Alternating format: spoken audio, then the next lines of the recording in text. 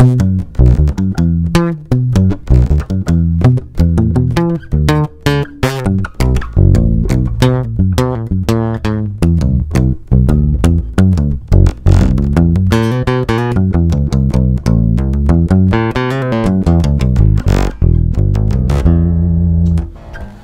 I'm playing the new Traveller bass by Timberidge. This is the TR-TBS, and it is a small scale bass, 625mm scale length from nut to saddle, and an all-round great portable bass guitar, well built. We've got proper die-cast bass tuners up the top, TUSQ Nut and saddle. Decent sized bridge pins, rosewood bridge saddle.